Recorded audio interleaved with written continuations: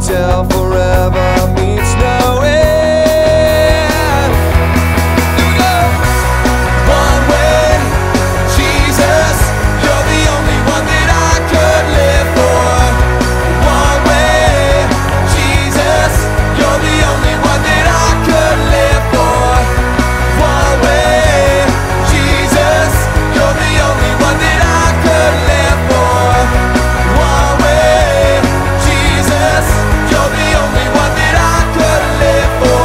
You are the way, the truth, and the life. We live by faith and not by sight. For you, we're living all for you. You are the way, the truth, and the life. We live by faith and not by sight. For you, we're living all for you. You are the way, the truth, and the life. We live by faith and not by sight. For you, we're living all for you.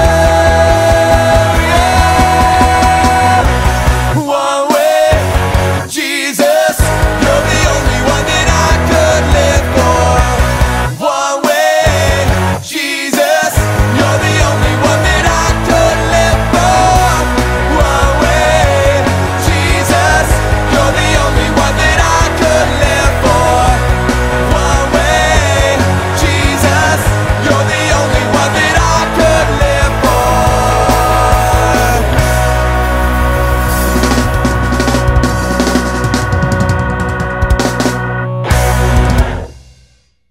Hey everybody, my name is Jason McLeod and I am so excited that you guys are here. We are starting a new series at MCC Kids called Unstuck. Have you ever been stuck before?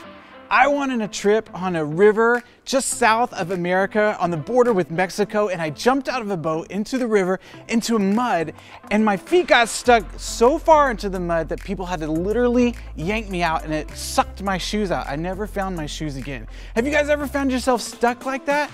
Or maybe in the winter, have you guys ever done a popsicle, or maybe even the summer, and you've been licking the popsicle and it's stuck to your tongue and you just couldn't get it unstuck? That's happened to me too. But sometimes we just have to keep going even though it might be a little challenging, and we have to have determination.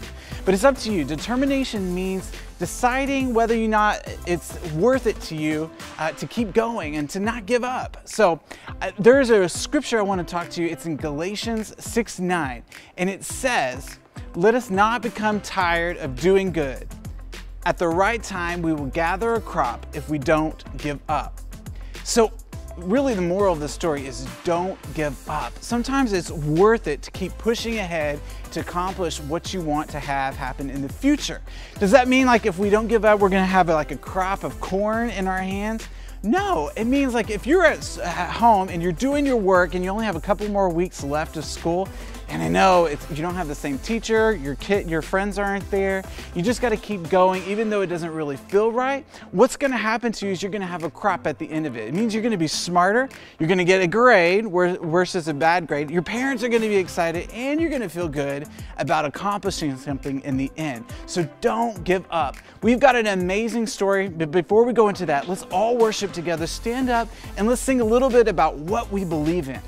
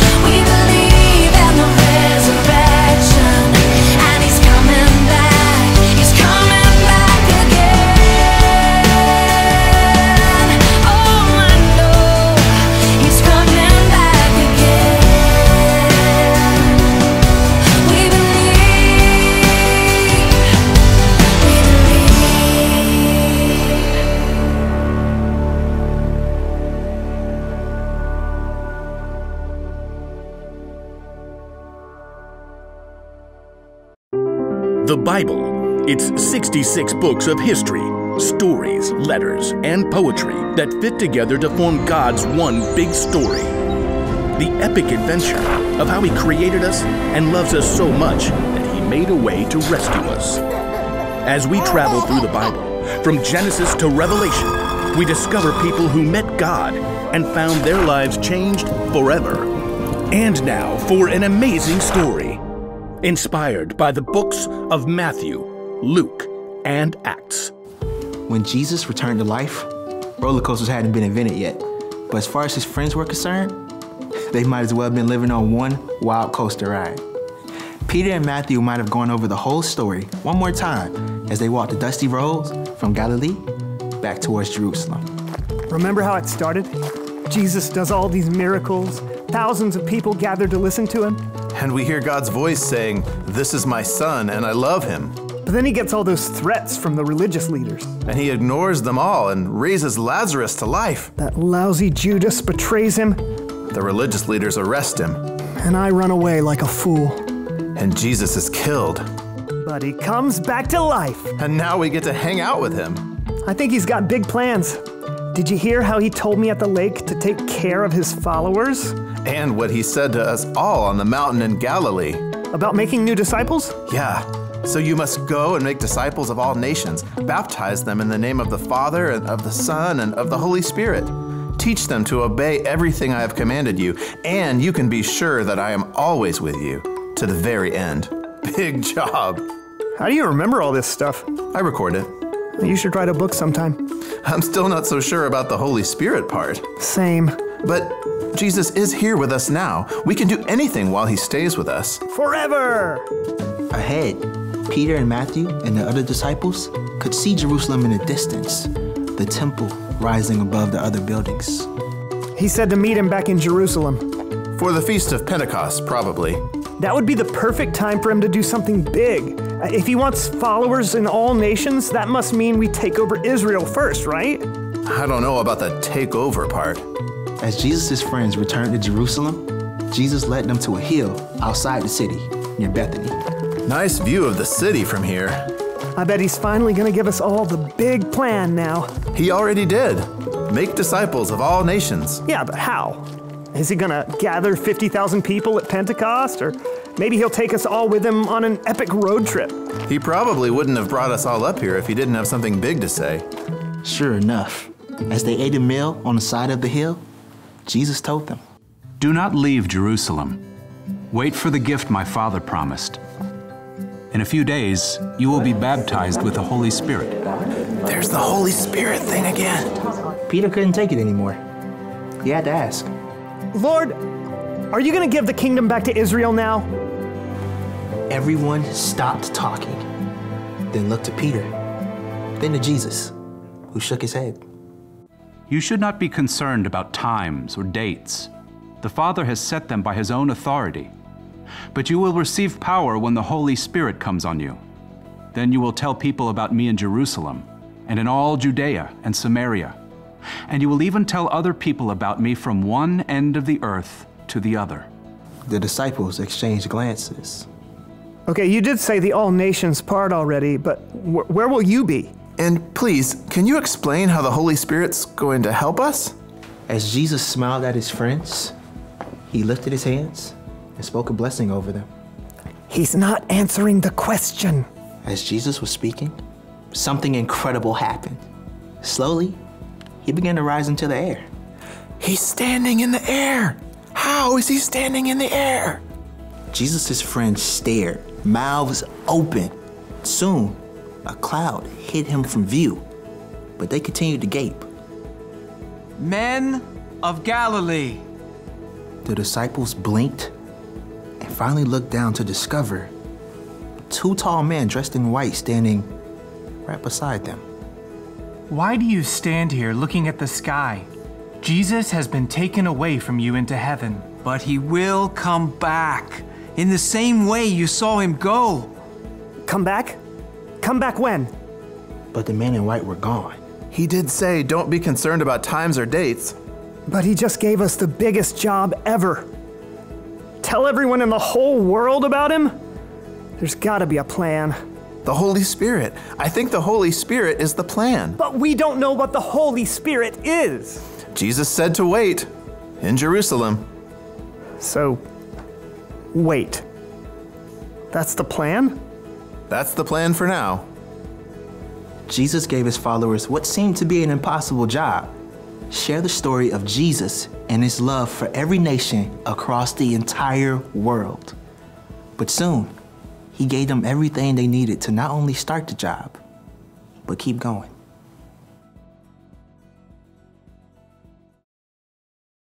All right, hold up. Jesus gave his disciples a huge, impossible task. Seriously? They didn't have cars, they didn't have trains, they didn't have airplanes. How are they going to take this message and share it with the entire world? I mean, all they had was donkeys, they had camels, they could walk, and they could take a boat. But it didn't really matter to them. They stayed and they received the Holy Spirit, and the Holy Spirit is powerful. He can do anything through you if you're willing. And so they just simply had the Holy Spirit, and then they went and did what God asked them. They had determination, they didn't give up, even though they really reached a lot of opposition. That means like people were fighting against them, trying to kill them, but they didn't tell every single person in the world. But Jesus said, tell everybody in the world, right? But let me tell you this, right now, 2.3 billion people on the planet believe in Jesus. And it's all because those guys didn't stay silent. They went and did what God asked them to do, and then he did the rest. So when I was your age, it really bothered me. Like, how am I gonna tell everybody about Jesus? I mean, but it really starts with you. Are you spending time with God? And are you talking to your family out loud about God? So if you see something that's awesome or amazing, like this morning I saw the rain, I was like, praise God for the rain. People need to hear that. They need to hear about your relationship with God. You don't have to tell them a sermon or all kinds of information. Just live loud in front of people. If you see someone who needs to have prayer, pray for them out loud right then. Don't just say, I'm gonna pray for you. Do it right then. They would love that. And then they will come to you and ask you questions as God works on their heart and the Holy Spirit it just moves over their lives. You will be there and available to help them. It's amazing and it's really easy. You really can change the world just like the disciples did. Think about all the billions of people right now that believe in Jesus, but not to mention the 2,000 years since they started spreading the message of Christ in the first place. You're gonna change lives, and I want you guys to not feel stuck, because you're not stuck at all. With God's help, you can do anything. So let's pray right now. Would you bow with me? Father God, we thank you so much for this story and the amazing determination of the disciples, Father God. God, they didn't stop even though they really didn't know how to do it, God. And that's the same with us. We don't know what to do, Father God. So help us just to listen to you and do whatever you ask, and then just leave it to you. You'll do the rest for us. In Jesus' name, amen. It's been a great week, guys. I can't wait to see you guys next week.